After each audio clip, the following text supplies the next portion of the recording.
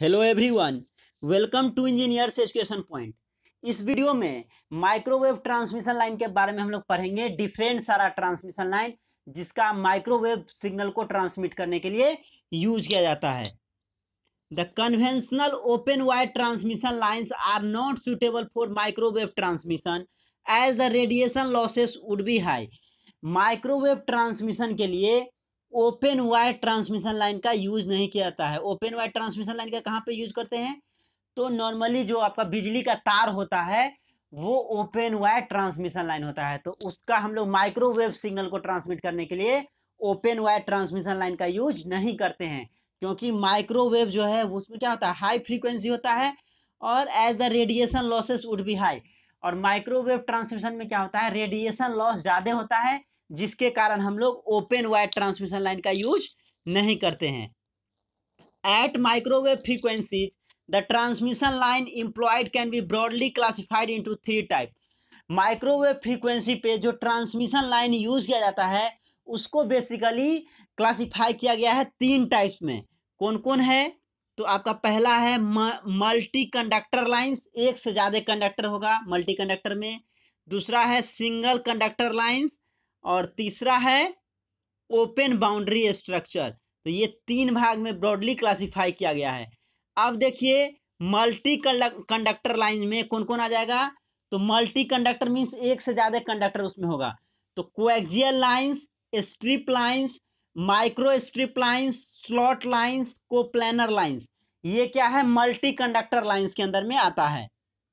Next है single conductor line, जो कि वेवगाइड होता है, इसमें सिंगल कंडक्टर का ही यूज किया जाता है वेवगाइड में। तो सिंगल कंडक्टर लाइन में भी डिफरेंट टाइप का होता है, जैसे rectangular waveguide, circular waveguide, elliptical waveguide, single rigid waveguide, double rigid waveguide. ये जो है इसके जो है कंस्ट्रक्शन के हिसाब से नाम दिया गया है। सर्कुलर वेवगाइड में सर्कुलर शेप का होगा, रेक्टेंगुलर वेवगाइड कुछ रेक्टेंगुलर शेप का होगा, इलिप्टिकल वेवगाइड कुछ इलिप्टिकल शेप का होगा। तो इस तरह से इसका नाम दिया गया है।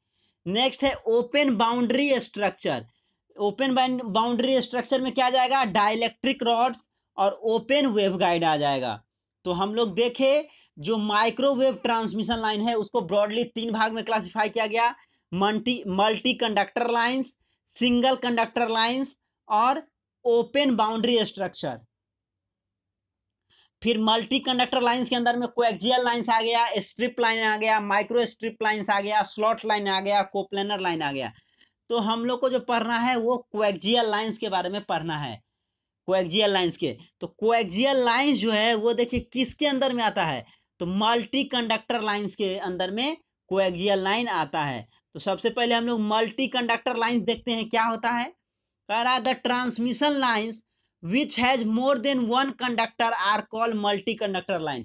कह रहा ऐसा ट्रांसमिशन लाइन जिसमें मोर देन वन कंडक्टर, एक से ज्यादा कंडक्टर होगा, उसको हम लोग मल्टी कंडक्टर ट्रांसमिशन लाइन बोलेंगे, मल्टी कंडक्टर लाइंस बोलेंगे। नाम से ही क्लियर है, मल्टी कंडक्टर मीन्स एक से ज्यादा कंडक्टर का यूज होगा। Multi conductor lines normally support TEM और quasi TEM mode for operation.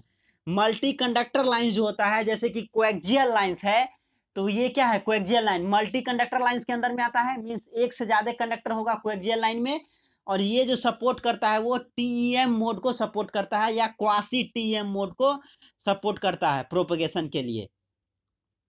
चलिए कोएक्सियल लाइन हम लोग पढ़ते हैं डिटेल में। कोएक्सियल लाइंस क्या होता है, कह रहा the coaxial transmission line is the most widely used transmission line for high frequency application.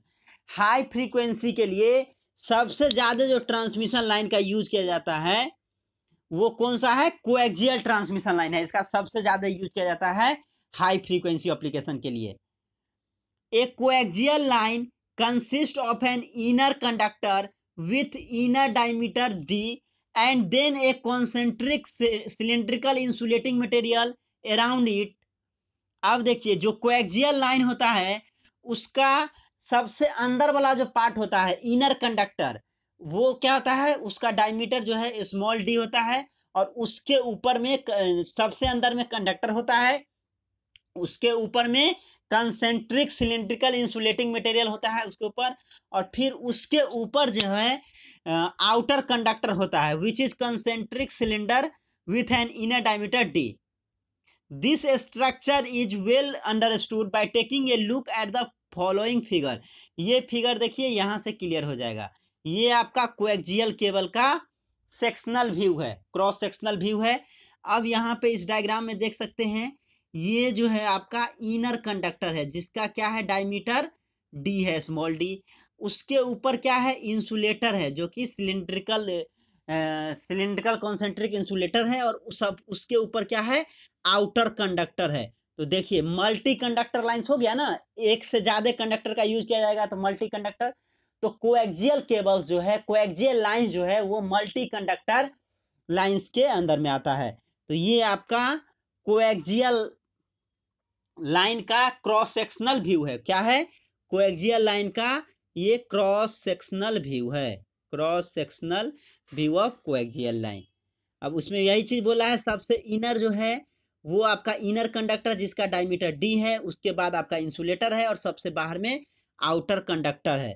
तो वही चीज को यहाँ पे लिखा गया है। This is surrounded by N outer conductor which is concentric cylinder with an inner diameter D. जो आउटर जो है कंडक्टर, उसका जो है वो कॉन्सेंट्रिक सिलेंडर के फॉर्म में रहता है, और उसका जो डायमीटर है वो कैपिटल डी से दिखाया गया है। और यहाँ पे आप देख सकते हैं, यहाँ पे देखिए ये जो आउटर कंडक्टर है इसका जो इनर डायमीटर है वो कैपिटल डी है, ये इनर कंडक्टर का जो डायमीटर है वो डी है, और ये आपका इंसुलेटिंग मटेरियल है, इंसुलेटर है।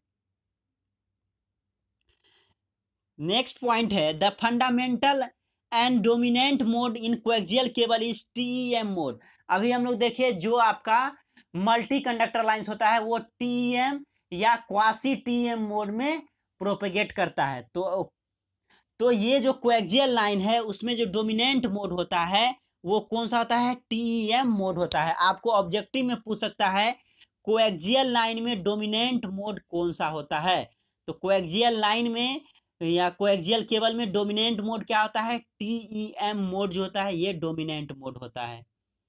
There is no cut off frequency in the coaxial cable. Coaxial cable में कोई भी कट ऑफ फ्रीक्वेंसी नहीं होता है। इट पासेस ऑल फ्रीक्वेंसी, ये सभी फ्रीक्वेंसी को पास करता है coaxial cable. However for higher frequencies some higher order non TM mode starts propagating causing A lots of attenuation. लेकिन हायर फ्रीक्वेंसी के लिए क्या होता है, some higher order non TM mode starts propagating.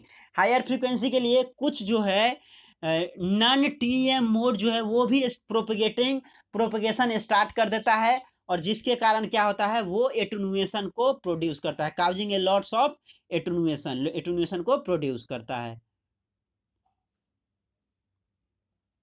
तो ये आपका कोएक्सियल केबल था। हम लोग बेसिक देखे माइक्रोवेव ट्रांसमिशन लाइन का। हम लोग देखे माइक्रोवेव ट्रांसमिशन लाइन में ओपन वायर ट्रांसमिशन लाइन का यूज नहीं किया जाता है, मल्टी कंडक्टर लाइंस का यूज किया जाता है, सिंगल कंडक्टर लाइन का यूज किया जाता है, ओपन बाउंड्री स्ट्रक्चर का यूज किया जाता है। उसके बाद हम लोग कोएक्सियल केबल को देखे और उसके स्ट्रक्चर को देखे। Thank you for watching this video, thank you so much.